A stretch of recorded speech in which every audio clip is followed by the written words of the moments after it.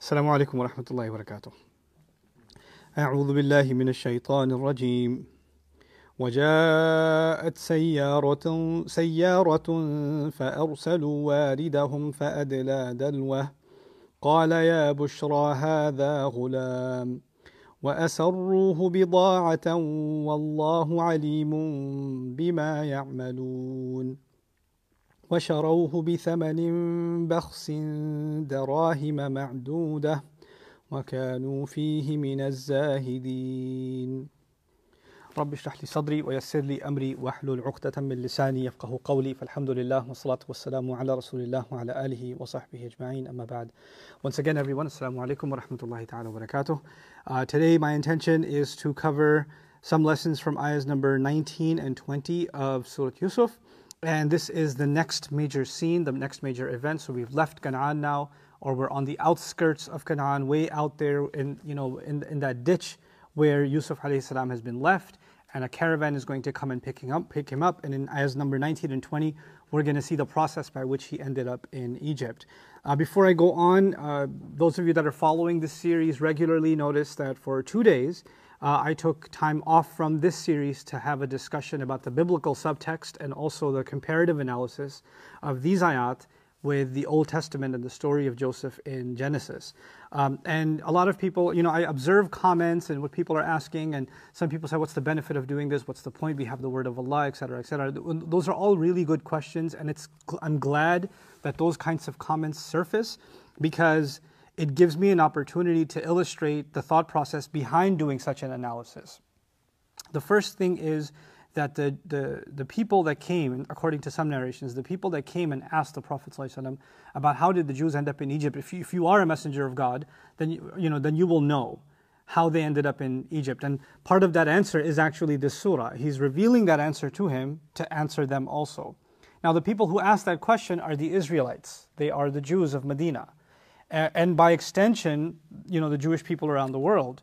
But in that immediate context, the Jews of Medina. And of course, this story has its main significance in Christian tradition also. The Quran is now going to take that opportunity to not only answer that question to prove he's a prophet of Allah who receives Arabic revelation, but he will also set the record straight about what happened. And when you say setting the record straight, you have to see where it deviated to begin with.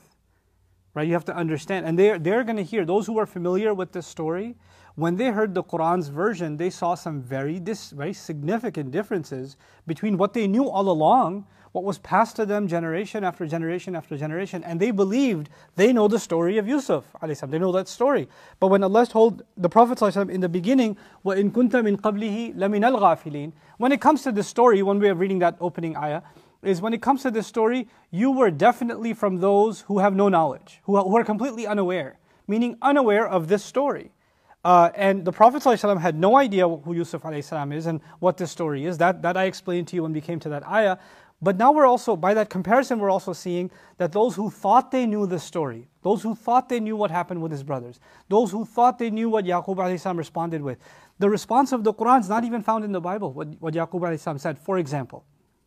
And so many of the details are so incredibly divergent, they're so different, that it's basically like it had to be retold to set the record entirely straight. Now I want you to think of it not as a story, I want you to think of it as a criminal investigation.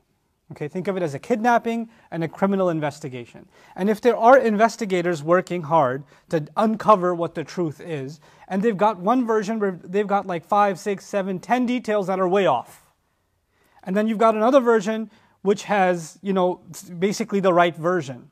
Basically now clarifying what really happened, right? Which is what the Quran is claiming.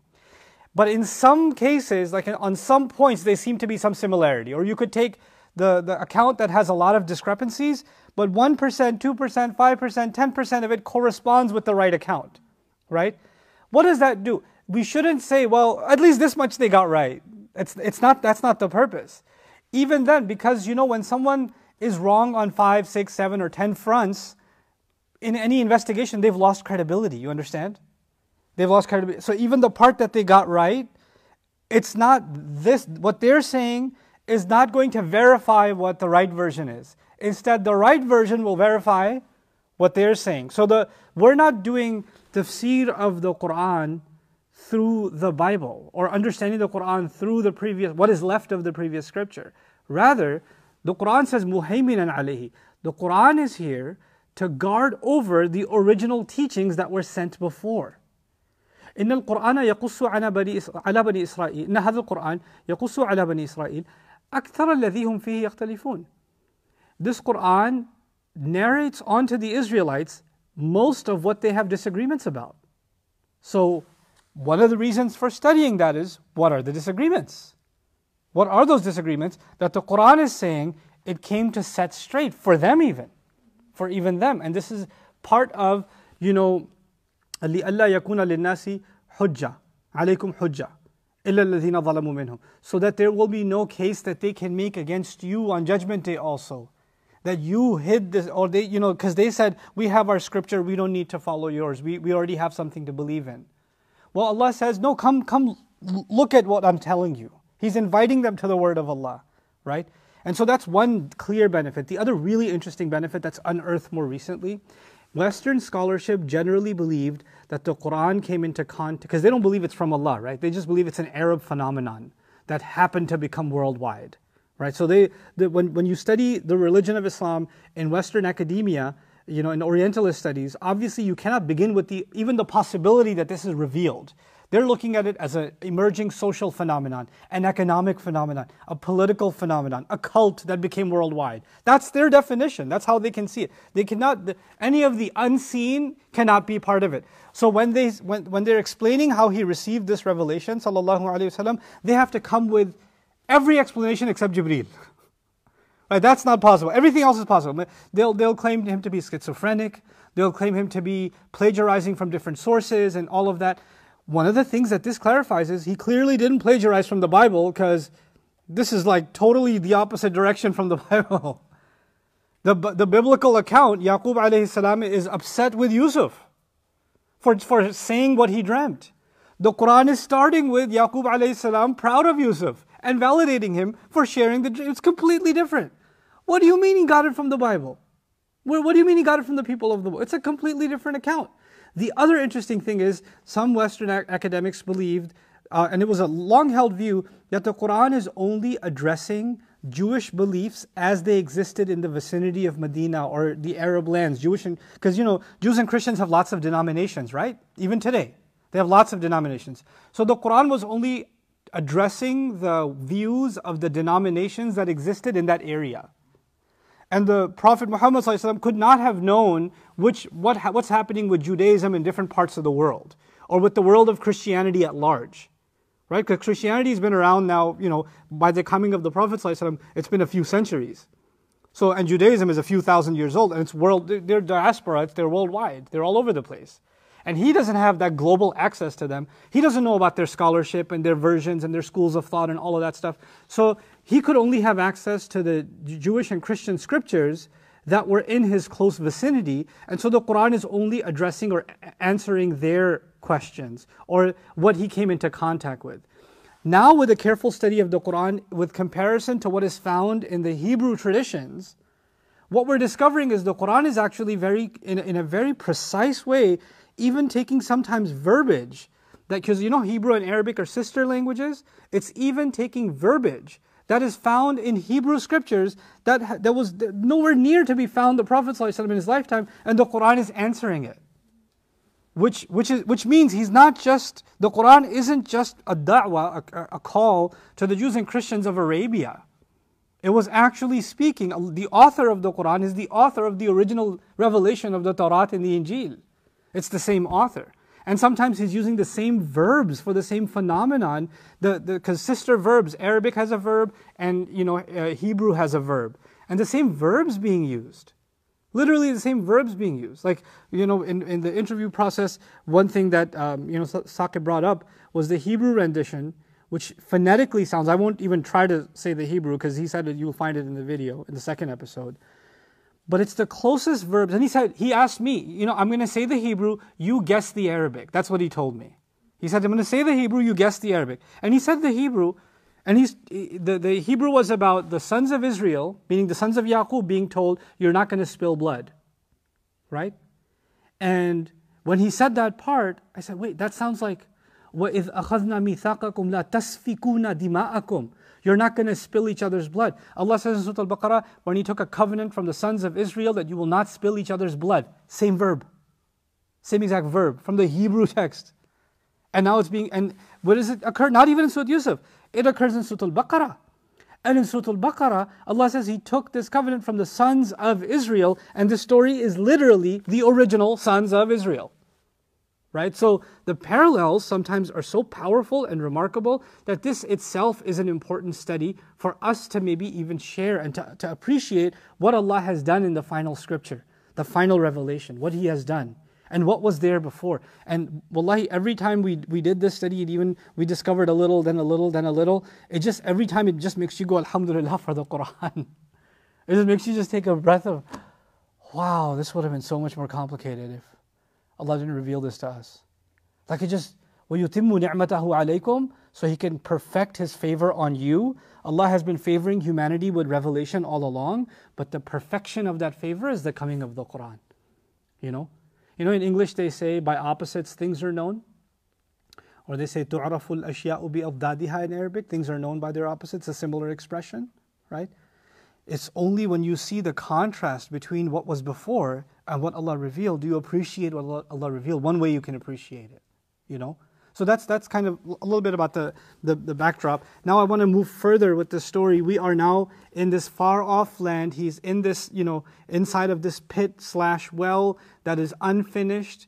And Allah takes us immediately to that scene. So the last scene we have in the Quran is Yaqub alayhi salam was telling, Jacob was telling his sons that you've made something appear to be right for yourselves. I don't know what it is, but you've told yourselves somehow, sold it to yourselves as it's okay to do something heinous, something terrible. And the only thing, I can't get it out of you, so the only thing beautiful left for me now is patience. We talked about that before. And only Allah can help me against these creative lies that you keep giving me instead of giving me the truth. That's where we leave off. And now quickly there's a transition. Meanwhile, back at the well, right? That's what's happening now. In those of you that watch movies, astaghfirullah, know that there's cut scenes, right? So the camera is here, all of a sudden, fade somewhere else. In the older movies, they used to actually have a narrator say, meanwhile, back at the ranch, But what the Quran does, it takes you straight to a different place. The camera is now back at the well, or in the vicinity of the well, and we're taken to a caravan. A caravan is a travelers that are passing by. They've got their camels, horses, donkeys. They've got their stuff loaded. They've got their servants who they're the merchants who are the wealthy people themselves who are carrying all those goods. They're the ones that are going to make the business deals. But they've got a bunch of their servants.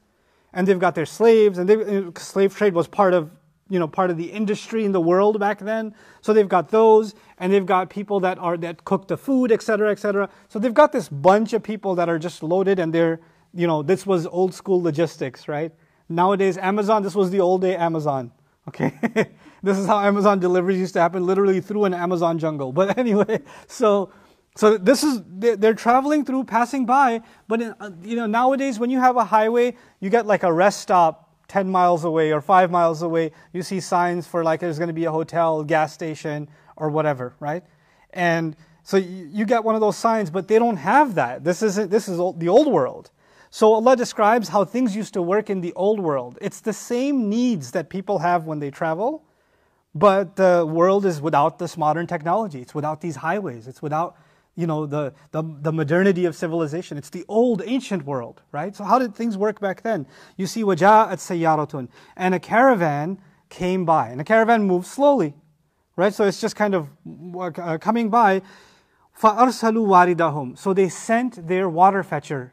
And the water fetcher can be a person. The water fetcher, warid, can also be a group. They're basically scouts. They see trees. They're like, if there are trees here, there must be water nearby, or greenery. There must be a river, lake, maybe there's a pond. Go see, because they're running short on water.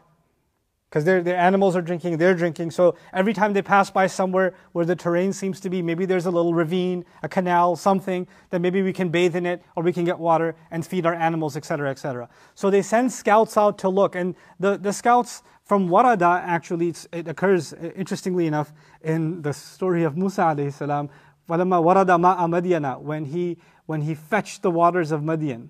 And now here you've got, they're fetching the water, or the water fetchers are going out. The same word is being used, warid and warada.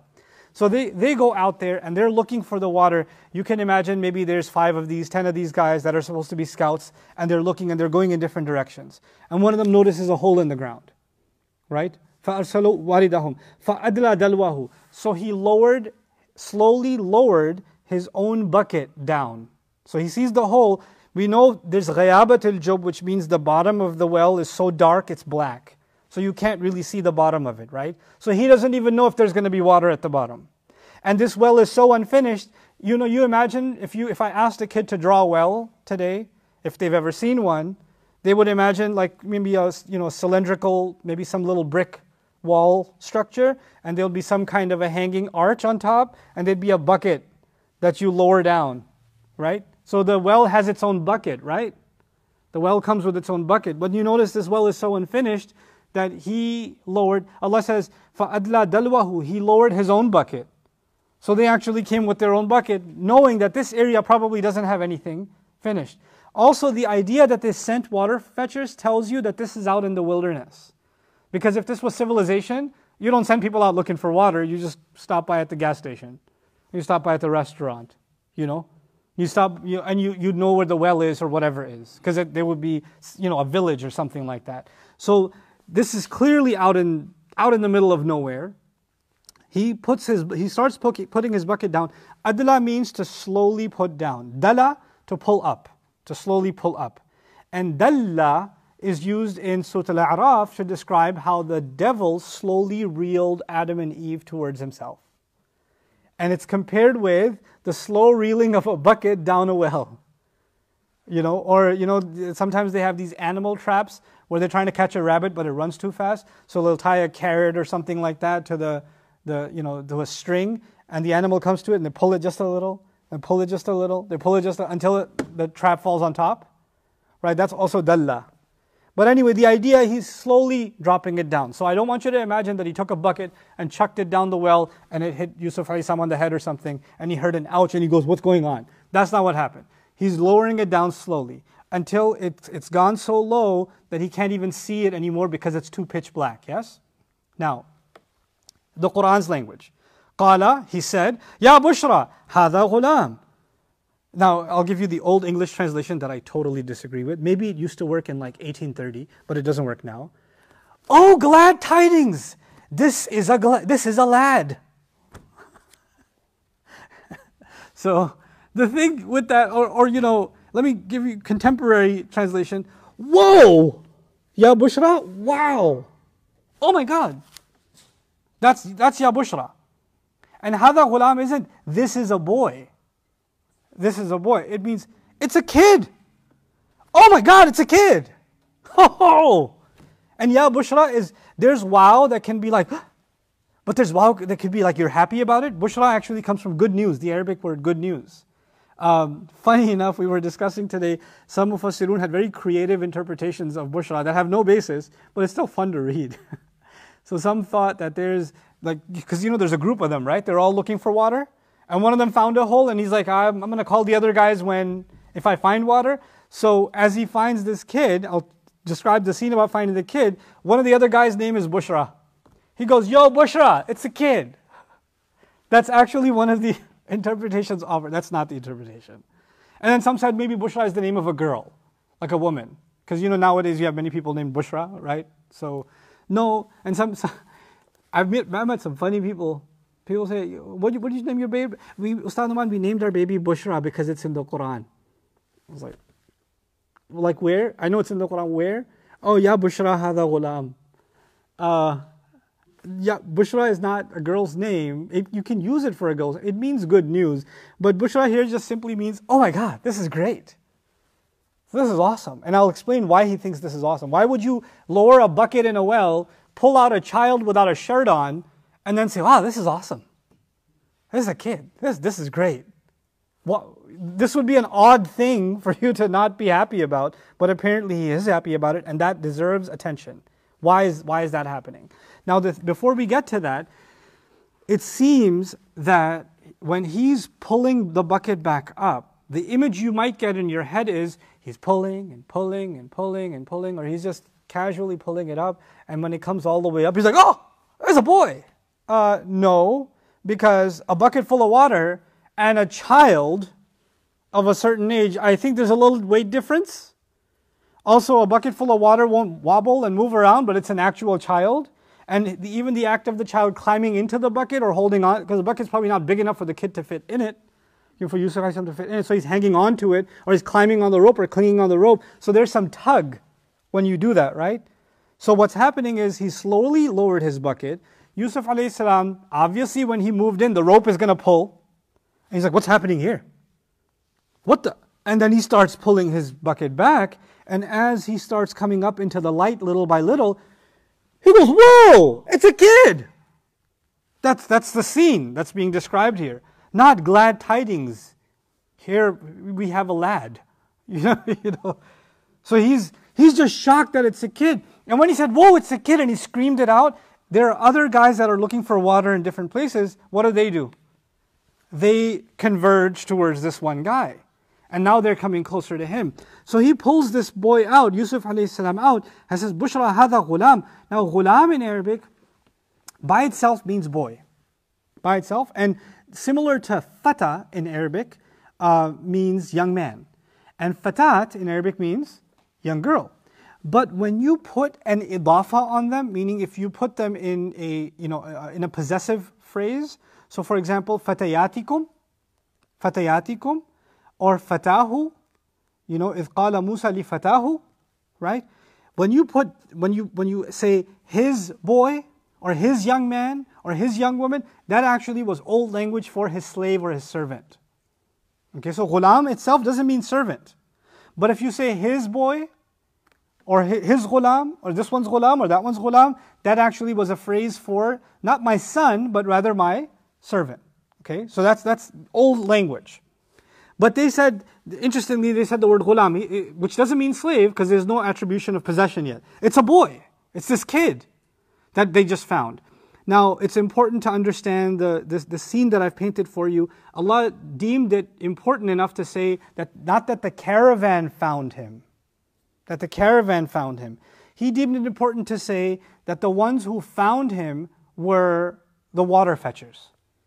Right? So that detail is mentioned by Allah deliberately. Okay, so they lowered their bucket. That's another detail that you're like, what's the significance of this detail? He could have just skipped all of that and said, and a caravan did find him. And we could have filled in the blanks with our imagination. They must have lowered the bucket, or they must have heard him cry, and they must have pulled him out, etc. Right? But Allah deemed it necessary for us to think about these pieces of information. Now, this is important because when they fetched him, they are not the ones who own the caravan. The caravan is run by some millionaire. He's got his hundreds of thousands of dollars worth of goods that are being carried. He's paying the security guy, the cook, the cleaner, and the water fetchers. Right? He's paying all of those. They all work for the boss. So these guys are not the boss, they work for the boss. Which means they don't make a lot of money. They're poor. Yeah? And these poor men who are barely making anything, obviously you're not doing well for yourself if your career option is water fetcher for a caravan. Right? So you're not living the life. And they know that boss makes a lot of money selling slaves. He makes quite a bit of money because I'm imagining the caravan probably also had slaves in it that are being taken for sale. And now they've got a boy, and they know how much money is made from slaves. So they don't look at human beings as human beings. Once they are turned into slavery, they look at them like sheep and goat and cows or whatever else. It's just a commodity to sell. And for these men, when they pulled up this child, now you understand why they're so happy all of a sudden. Oh my God, a boy. And the fact that he's not wearing a shirt makes him look more like a slave already. Right? Because if he's coming from, there's a family, or there's dignified clothing and things like that, you might think that somebody cares for him. Or you can tell he's not a slave. But the way they left him, they left him in this destitute state, covered in mud. He's at the bottom of a well after all. So he's got the slave look. So they say, wow, we can make some money now, finally. But boss better not find out. Because if boss finds out, what's boss going to do? add him to his stock, make a little bit money for himself. So these few guys that are there that catch him, first of all, they think it's great news. You see, there's no other logic by which you can explain that them finding him is great news for them. Because those of you that have jobs and don't like your boss, when something's great news for your boss, that doesn't mean you're happy for it. Great news is when you get a bonus.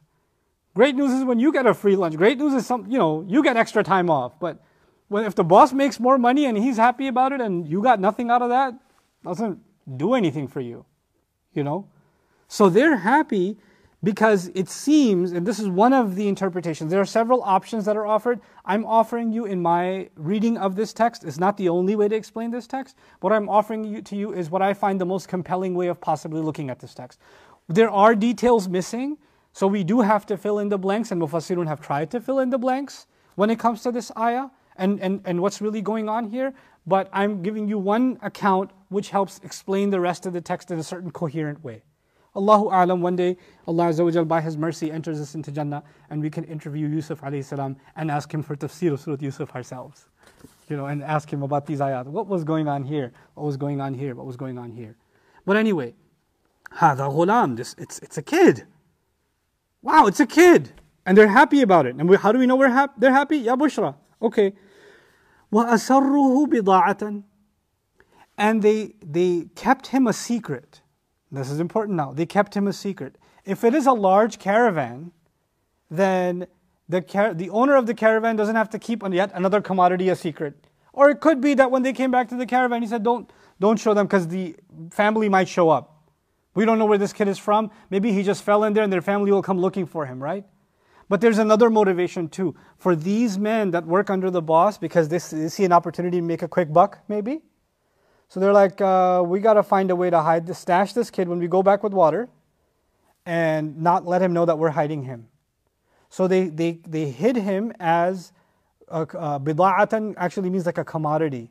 They hid him as something to sell, like a retail item. They hid him away as something that they're going to make money off of. Now bid'a comes from bid'a. And bid'a in Arabic means a cut off piece of flesh. Bid'a also means bid'a min al-mal is actually when you take a piece of your wealth for further investment. When you cut a piece of your money out and you put it away to make investment. So they took him and they hid him as if it's something to cut off from the rest of the caravan to use as an investment. Interesting use of the word because he's also been sliced away from his family, right? He's been cut off from his family. So they say that, the ayah says that they hid him away as an investment. Now at this point he's a kid. And the Quran doesn't go any further in describing the steps that happened thereafter. Obviously they found this kid. If he tries to speak to them, Allah doesn't say he tried to tell them, look, I'm from here, please let me go. My family lives nearby, they might be here. Even if he's saying these things, they don't want to hear it, do they? Because all they see is what? They just see money. So they might even hit him to shut him up. They might even gag his mouth. They might even tie him up and stick him at the bottom of a bag and throw other things on top. They could do because it's a thing to them. It's not a person to them. It's a thing. This is a thing of economic value. His life, his dignity, his needs, his emotions, his feelings, none of that matters. What matters is we can make a little bit of money. That's what matters. And I wondered as I was contemplating this ayah, because Allah will give us realities in this surah that are going to be realities until Judgment Day. It's not just a surah that happened a long time ago. These are realities until Judgment Day. What is the reality that Allah is teaching us in this surah?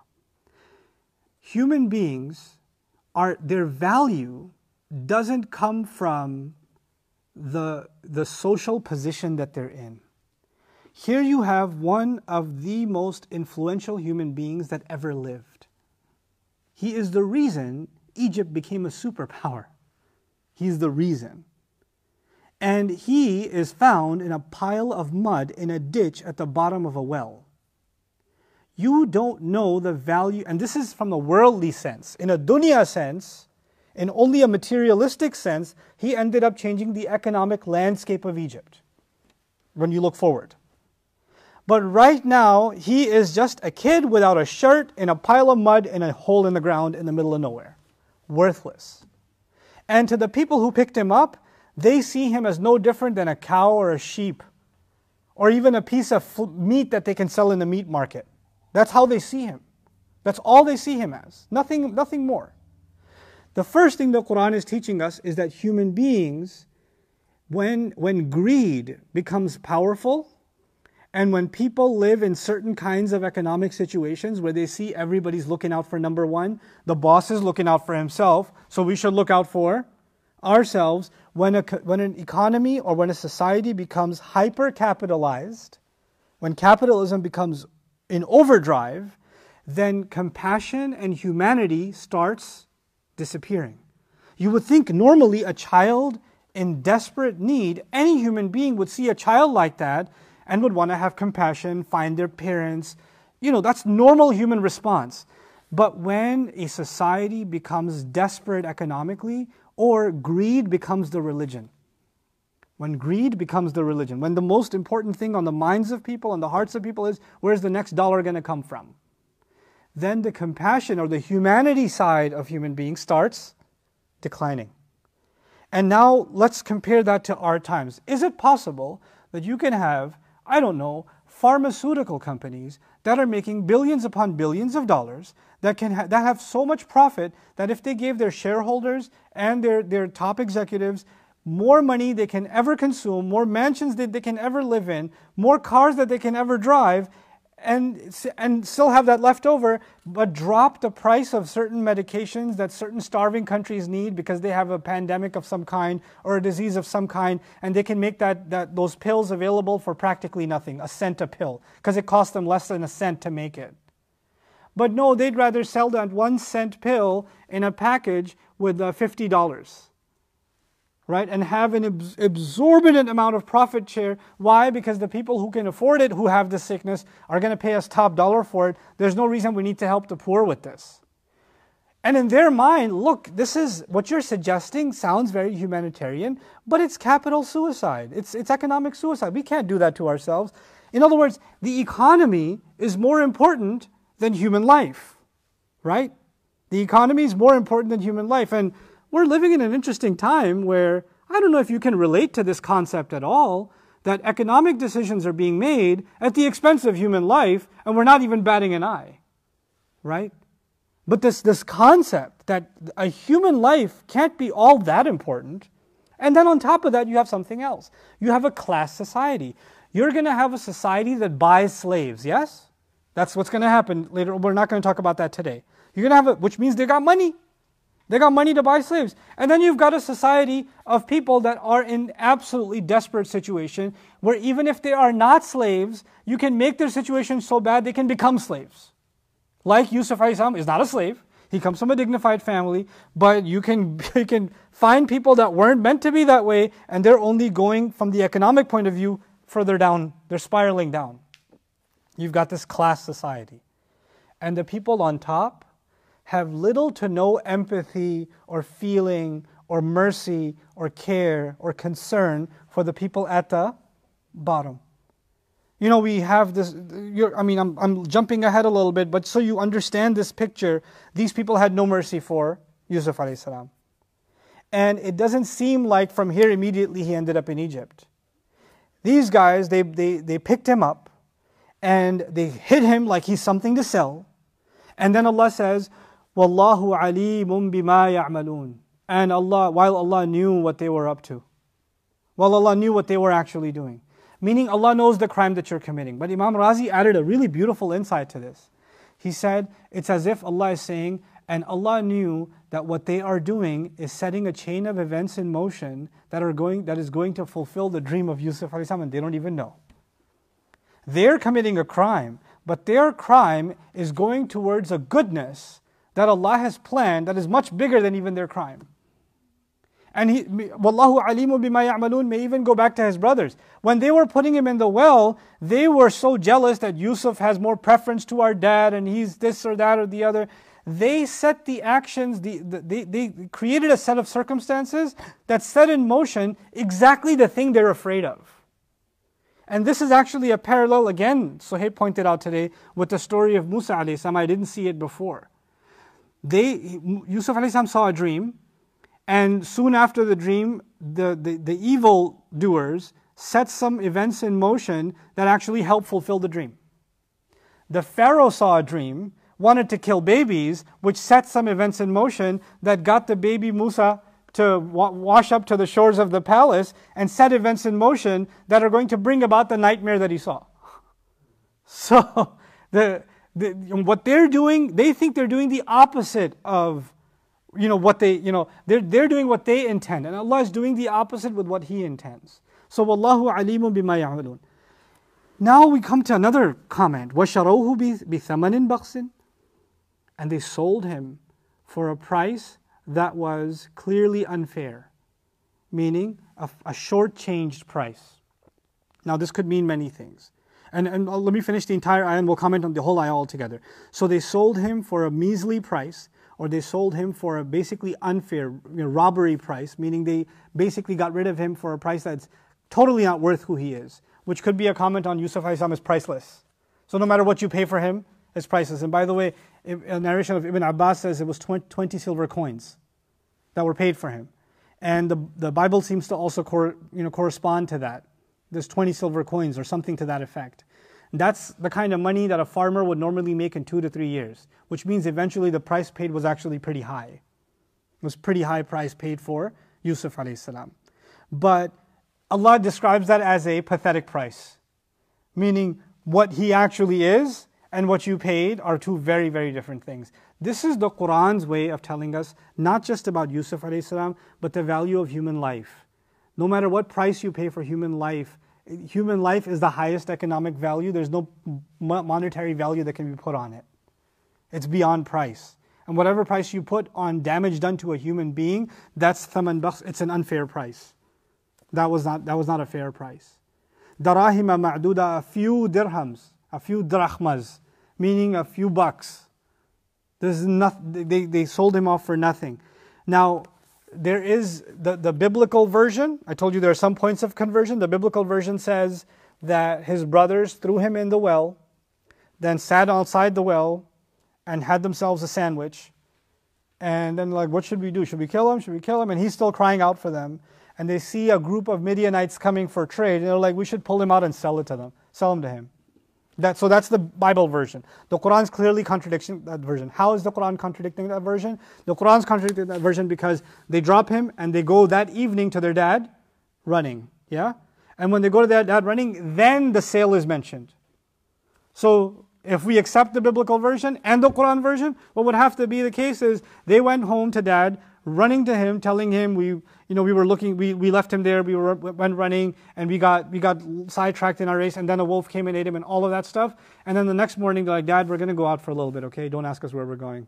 And they're coming back to grab him and sell him. It's implausible. So some say that this is about his brothers. Now, among our tradition, those who say that this ayah is about the brothers sold him are trying to make a correspondence between the Quran and the Bible. Like they're saying, at least maybe there's one point of convergence. But the problem with that is if you look at the sequence here, they hid him as goods are the people who found him. And the people who found him, for what purpose were they happy? I already explained to you. What's the reason they're happy? So they could sell him. So the only logical thing now is who's going to sell him? Not the brothers. The brothers aren't interested in money. They're just interested in getting rid of him. Who's interested in money? The water fetchers. So they sold him for a measly price, meaning the next time they came to a slave market and the boss is busy making his wholesale deals, they go to the side, hey, I got this kid. You want to, before anybody finds out, before their boss even finds out. And if you're going to try to sell something at an unfair price, or to get away quickly, then the guy will say, he's worth 100, but I'll give you 20. Okay, whatever, just give me 20. I'll take it. And split it among themselves. Darahima ma'duda. And zahid, وَكَانُوا فِيهِ مِنَ الزَّاهِدِينَ. Zuhud in Arabic means to not be interested in material things. To not be interested in the material world. So a zahid in the spiritual sense actually means someone who's not interested in the world. They're only remembering Allah and their only concerns are spiritual concerns. Interesting use of the word zahid here. It's as if they sold him as if they weren't interested in making more money off of him. And it could be a play on words. They were being real righteous when they sold him and gave him a good price. Like, I'm letting you have a really good deal here, but it's okay. And Allah is describing their fraudulent nature when they're making the sale. But it can also mean, the Zahideen can also mean, they just wanted to make a quick dollar and they weren't interested in him or his well-being or what he's saying. His cries went unheard. His pleas for help went unheard. Now, Yusuf a.s. used to be a boy. Now he's been sold as a slave. But the slave, the owner who buys him, maybe he's also he's a wholesaler himself. He doesn't need slaves. He only buys them to what? Resell him. Yeah? So he's going to go find a new market and going to sell him for a little bit higher price. Then they're going to find him and they're going to sell him for a higher price. So he's going to get bounced off from slave trader to slave trader because they see him as a good deal. And especially if one bought him for a very low price, then he knows he can make a lot off of him. And the next one who buys and says, this was still a good price, I can make a lot off him. So what's happening is Yusuf's price is increasing. But I want you to, this is the economics of it. His price is increasing. And by the way, his price is going to increase to the point where he's going to end up in one of the elite markets, where the elite of Egypt, all the way to Egypt, where we were in Canaan now, he's being sold, resold, until he's where? In Egypt, in some market. And in that market, the elite of Egypt, the governors, the ministers, whatever, they only buy the high brand, right? They have the special section for slaves that are like, for them, the good-looking ones, or the stronger ones, or whatever, the more expensive. Oh no, we've got a special section for you, sir. Come this way. Custom for you. And now that's the market that Yusuf a.s. is in. That's the economics of it. But let's rewind and let's look at the humanity of it. Here's a kid, here's a boy, a beautiful boy, who just moments before was in the loving arms of his father, and then is being abused by his brother. Then he meets the scariest people that don't even look at him like a human being. They look at him like a thing and gag him and slap him around and throw him in a bag and hide him. Then he gets grabbed and just sold. And then from there, he's being, whatever. If they're beating him, they're taking his clothes from him, they're putting rope on his neck, they're yanking at him like they do with animals. And he's going from and slave owners, you don't imagine that these slave traders are humanitarians where they say, come sit over here. You want me to get you something?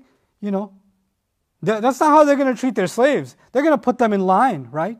And he's not just around the slave owner. There are other slaves there. And the other slaves are hardened and seasoned because they've been doing that labor for a long time. So they see the new kid and they're bullying him and they're beating him up. And they're kicking him around. He's going through this horrible experience, one to the other, to the other, to the other. And no one's looking out for him. No one's concerned for his well-being. And he is going to now in this way end up all the way in the market of Egypt. And by the way, by the time he ends up there, you have to try and imagine the kind of trauma he's been through, the kind of mental breakdown that is being done to a kid who's being put through this, right? Kids can get brainwashed, right? You have in the world today, you have child armies, kids that are stripped from their families and forced into militias, 10-year-olds holding machine guns. That's done. And they make them kill someone. They make them do it. And they do it so they can mess with their heads and remove humanity from them, turn them into cattle. So they can be used as the front line of fodder, so the first people to die are these kids. Because they're worthless. We can just grab more from the next village. We could just do that. And when you're treated that way, you start seeing yourself that way. And that's an important thing. If someone's being told all the time, you're worthless, you're worthless, you're worthless, you're worthless, you're worthless. You know what? Eventually the person starts looking in the mirror and what do they start saying to themselves? You're worthless. Their self-image changes because of the effect of the environment. But there's something special about Yusuf a.s. He's being dragged around, no clothes, no shirt, and probably even worse. And then, being tied up and sold and bullied and pushed around, but he's not losing who he is. There's still something in him. And they see him enough, even the slave traders see enough that say, oh, this kid, maybe we should put him aside because I think some of the wealthier clientele might be interested in a servant like this one. He looks more refined. he looks more educated, he looks classy. Some of the classy clients, they might want a servant like, it's a good look for when they serve tea. It's a good look for them, right? So they want, because back in the day, nowadays when you go to somebody's house, you look at their nice furniture, or you look at the car or whatever. Back then, wow, nice slave. Wow, where'd you get that? This was the mentality. And again, this was back then the mentality where human beings were looked at as a commodity. But I'm telling you that the modern world has its own way of doing this. It may not be children being sold into slavery literally, and that still may be happening in some places. But even in the so-called modernized, civilized, refined, new world, human beings are looked at as commodities. They're looked at as nothing more. I remember reading one of the most disturbing research papers that I ever read when I was in college. And I was in college, and my first international business class, we read a research paper on low-income workers in the United States, like minimum wage workers, so people that work in like a restaurant, like a chain, like a McDonald's or a Taco Bell or something like that, or people that are working at the backs of warehouses, stocking and unstocking, loading and unloading in grocery stores, things like that, right? The laborers, or the cleaners in the kitchens, and places like that. Those people, they were talking about how those people have high rates of depression and anxiety, and they have very difficult lives, and they have difficult situations. So a lot of them have, and they might even resort towards crime or try to steal from the restaurant and things like that. And the larger businesses, these franchise companies, they keep track of that stuff. But they don't keep track of that stuff because they're concerned about this one person who's going through a hard time, and then they stole $5 from, the cash register.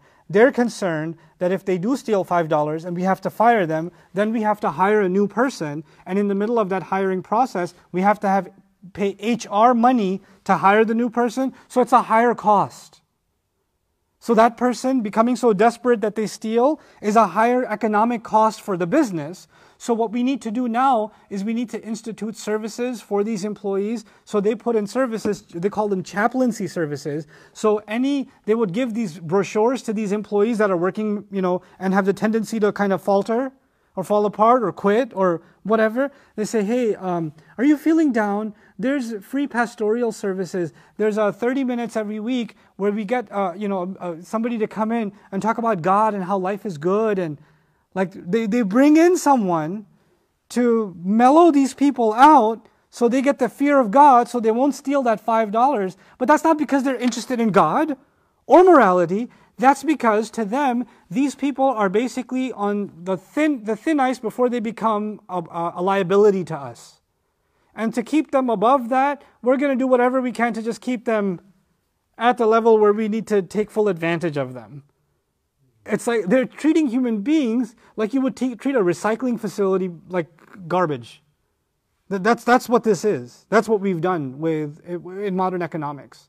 And so, when we read this story about they sold him for a small price and they were so quick to just sell him off and they didn't value him, think about all the businesses in which employees are not given basic rights. Businesses in which, and governments and countries in which, there are children working in factories. Or there are people working 40, 50-hour weeks, 70-hour weeks without a break. I won't even name the country because I don't care to name countries. I went to a place where the guy happened to be from Pakistan. My taxi driver happened to be from Pakistan. And I just started talking to him in Urdu, just sharing stories or whatever. And literally 2 minutes into the conversation, the guy was in tears. I was like, what happened? He goes, nobody says Assalamu alaikum to me. I've been driving a taxi for like 3 years. Nobody says Assalamu alaikum. It's a Muslim country. Nobody says Assalamu alaikum to me. They treat us like garbage. You're the first time somebody says Assalamu alaikum to me. And I started talking to him. He tells me 3 years he hasn't had a day off. And if he's sick, he has to pay for it. And if some drunk gets into his cab and throws up all over, he has to pay for it. It comes out of his paycheck. And he hasn't seen his family. But I was like, why don't you just go back? He goes, what do you want me to starve? This is the only option I have. That's not modern economic slavery? That's not slavery? And then those same places have the fanciest malls, and on the outside, well, I want to come here. All the restaurants are halal. Yeah, but those people aren't, what you're doing to those people is haram. That's evil, because you're treating people like a commodity. You don't care if they get injured during a construction accident. You don't care. You don't care if they get sick on the job. You don't care if their families are devastated because of the way you're treating them. You don't care that you're paying them not even a fraction of what you would consider humane. But you don't, because you can get away with it, so you don't care. It just doesn't matter to you. You don't care. There's some cases, oh, my employer got angry with me, so he stopped paying me. So I'm hoping he pays me. Oh, and he has my passport too. So if I make noise about it, he'll just burn my passport, he'll send me back. Or he has connections with the government, they'll never see me again. Don't tell anybody I said anything. Don't tell anyone I said anything. Wow. That's the reality a lot of people live in. وَشَرَوْهُ بِثَمَنٍ بَخْسٍ دَرَاهِمَ مَعْدُودًا وَكَانُوا فِيهِ مِنَ الزَّاهِدِينَ. Allah put a prophet of His, Yusuf, a prophet of His, through this, so that we would pay attention to when someone goes through this. Like Allah brought attention to human beings being treated like a commodity. And if we become supportive of economic structures, businesses, that have these unethical practices, and we do nothing about it, then we are no better than the minister who bought him, and I don't have a good opinion of the minister, by the way. In tafsirs, we have a better opinion. I personally don't have a good opinion of him. Why? Because when he bought him, and he said honor his housing and all of that, he's still keeping a slave, isn't he? If he really liked this kid so much, he could have, where'd you come from? Where do you live? What's your father's name? Let me just get you back. Was that possible for a minister in Egypt to do? Yeah. So yeah, he's not beating him up like the slave traders are, but he's oppressive with a smile on his face. You see, there's blue collar oppression and there's white collar oppression.